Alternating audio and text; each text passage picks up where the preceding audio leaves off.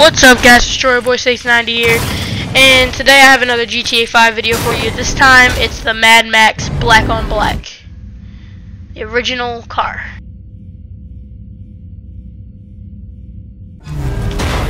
Now first let's start with the customization options. I'm not going to sit here and go through it all just because it's right there, so just watch the video and pretty much copy off of what this is and you'll have the black on black.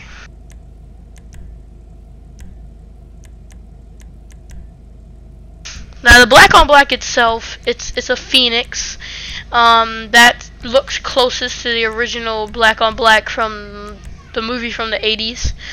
So yeah, it's just a Phoenix and I didn't really upgrade it for speed. I just wanted it to look cool. So yeah.